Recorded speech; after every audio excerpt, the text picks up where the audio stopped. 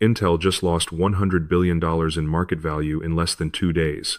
And this wasn't caused by a stock market crash or a sudden financial panic. No, it happened because of a quiet but powerful move from Beijing, a single decision that flipped the entire game overnight. Intel, once crowned the king of chips, suddenly found itself exposed and vulnerable, like a pawn caught in the middle of a global tech war.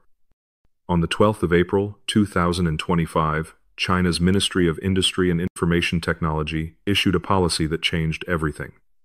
Without much fanfare, they banned government agencies and major state-backed companies from buying chips made by U.S. manufacturers, and that meant Intel, AMD, Micron, all caught in the crossfire. The official reasons given were concerns over digital sovereignty and supply chain security. But behind the scenes, the impact was immediate and severe. Procurement systems were rewritten within hours, and by the next morning, key contracts with China Mobile, the State Grid, and Huawei-linked server vendors had been cancelled. Intel, which had counted on China for nearly 27% of its revenue last year, about $22 billion, watched its stock price plunge nearly 20% by the close of trading 2 days later. This wasn't just a reaction to lost sales.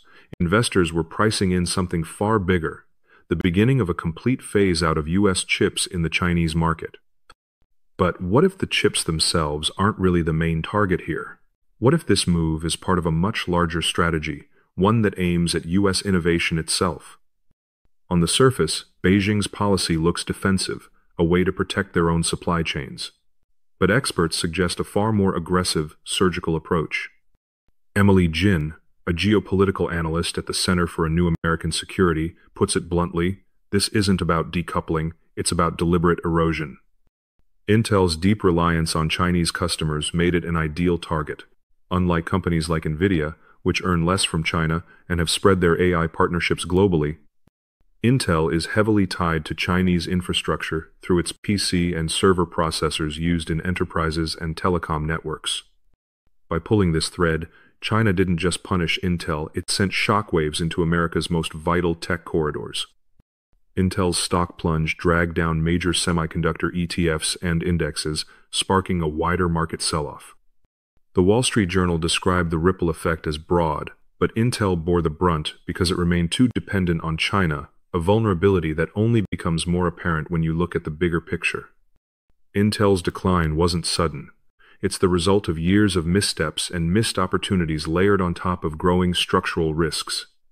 Back in 2011, Intel controlled 80% of the global PC processor market. By the end of 2024, that share had dropped to just 57%. Meanwhile, rivals like AMD gained ground thanks to Intel's repeated delays in rolling out next-generation chip nodes at 10 and 7 nanometers. On top of that, tech giants like Apple and Amazon started designing their own custom chips, bypassing. Financially, Intel struggled as well. The company reported massive losses, including a $2.8 billion quarterly net loss in early 2023, and cut thousands of jobs by late 2024. By the time China's policy hit in 2025, Intel had lost not only pricing power and market dominance, but also the strategic insulation it once enjoyed. As semiconductor policy expert Doug O'Neill from RAND points out, Intel's business model is stuck in yesterday's globalization, a model Beijing has now decisively shut down. But this move goes beyond reacting to Intel's weaknesses. It's part of a longer game. According to leaked internal planning documents obtained by Reuters, China aims to eliminate all U.S.-sourced semiconductors from public infrastructure, energy systems, and telecom equipment by December 2027. The plan, known internally as the Clean Silicon Directive, mandates that by early 2026, 80% of central government computing must run on domestically designed chips. For Intel and other American chipmakers, this isn't just a loss of market access, it's a forced obsolescence inside the world's second-largest tech market. Morgan Stanley now estimates this policy could cost U.S. chipmakers as much as $350 billion in cumulative revenue by 2027. J.P. Morgan analysts warn that while the immediate losses are painful, the long-term damage is strategic. If China succeeds, it proves that the global semiconductor supply chain can survive and maybe even thrive without US technology. This precedent could inspire other countries like Brazil, Indonesia, and parts of Europe to follow suit. And then came the real shocker. In September 2024, a teardown firm called Tech Insights stunned the global tech community when it revealed that Huawei's Mate 70 Pro smartphone contained a domestically produced 5-nanometer Kirin chip made by a company named SMIC. This chip was built using older, more traditional lithography machines, not the cutting-edge EUV machines from Dutch manufacturer ASML that the US assumed China couldn't access. The Kirin chip employed advanced multi-patterning techniques previously thought too inefficient for such small node production. Meanwhile, Intel was still grappling with yield problems at its Ohio fab and had not yet mass-produced its new 18-angstrom node. Huawei's chip wasn't just a technical achievement. It was commercially successful, with over 45 million Mate 70 devices shipped in just 6 months, showing both strong domestic demand and supply chain maturity. SMIC's revenue surged 47% year-over-year in the first quarter of 2025, largely fueled by state-backed contracts. At the same time, Intel's data center revenue dropped 22%. That John Bateman, a technology policy fellow at Carnegie, summed it up. The US bet on bottlenecking China's tools, while China bet on scaling what it already had and won. With Huawei's chip ecosystem now operating independently, the biggest barrier to fully replacing Intel inside China is no longer technical, it's simply a matter of time. This was never supposed to happen like this. The US held the patents, the factories, the global suppliers, yet Huawei leapfrogged the expected playbook without any of the pieces Washington thought were essential. If Huawei can do this with smartphones, what happens when they turn their attention to servers, cloud infrastructure, and AI chips? What started in 2015 as a bureaucratic roadmap has now become one of the most aggressive industrial transformations on the planet. By early 2025, more than 75% of China's strategic sectors, aerospace, power grids, telecom, had partially transitioned to domestic semiconductor suppliers. Huawei, SMIC, Elson, and others are now supported with upwards of $58 billion annually from the state, while US firms like Intel are systematically shut out of procurement chains. Nina Xiang, founder of China Money Network, observes that Beijing isn't racing to catch the US anymore. They're building a parallel ecosystem that doesn't need it. The US share of Chinese chip imports has fallen to 28% in 2024, down from 41% in 2021, while domestic alternatives now hold over 55% of government computing contracts. The real question isn't if China can replace US firms anymore, it's how soon they'll stop needing them entirely. But can Intel respond fast enough before that drawbridge is fully raised, or has that window already closed? The CHIPS and Science Act unlocked $52.7 billion in federal incentives, with Intel set to receive $8.5 billion in grants and $11 billion in loans. Yet despite the massive funding, execution lags continue.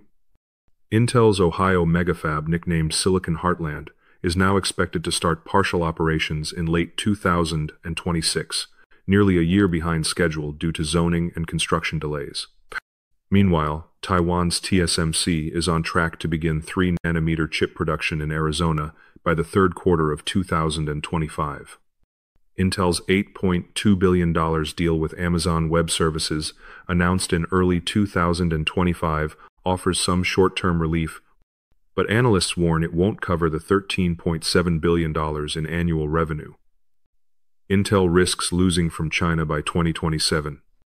As Abhinav Davuluri from Morningstar puts it, government support can stabilize Intel but can't accelerate Moore's Law or buy back lost time. What does this all mean for everyday consumers? The economic impact won't stay confined to corporate boardrooms. In 2025 alone, Intel has announced layoffs affecting over 1,200 employees, primarily in Oregon and California.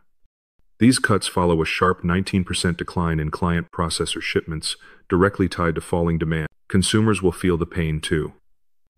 Leaked pricing roadmaps, reviewed by Bloomberg, show major PC manufacturers like HP and Dell planning to hike prices by 12 to 17% on upcoming Intel-powered models, citing supply volatility and lower production volumes.